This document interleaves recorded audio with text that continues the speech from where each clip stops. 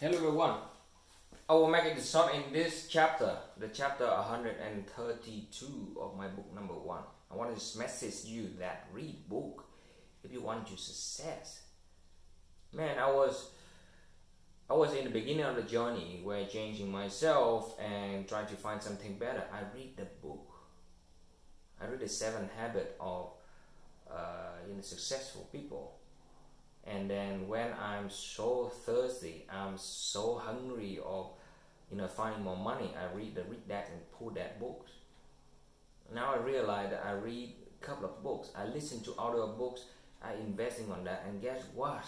It brings me everything. It brings me a new life, new world. So not just, if you don't have that habit, so build it. This is the good habit to build.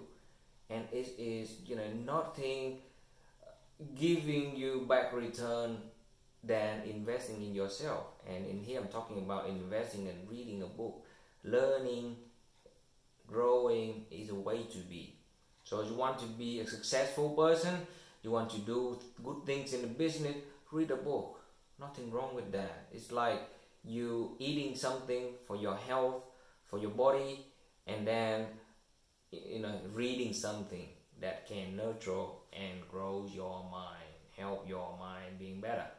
Why not, right? So take my advice. I never give an advice, the true advice, but my advice for you, reading the book. Doesn't matter what you want to do, reading whatever the book, all right? And then you will feel better. Your mind will blow, and then you will see that you have more meaningful to live into what you are doing. So read the books. Remember, read the book. If you want some refer book, from my own experience, what is a good book, I can tell it to you straight away, no problem.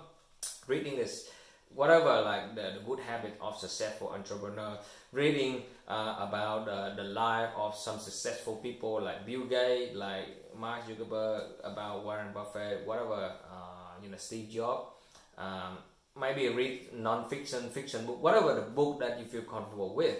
It's absolutely help you a lot. All right, trust me. I'll see you in the next video. Bye.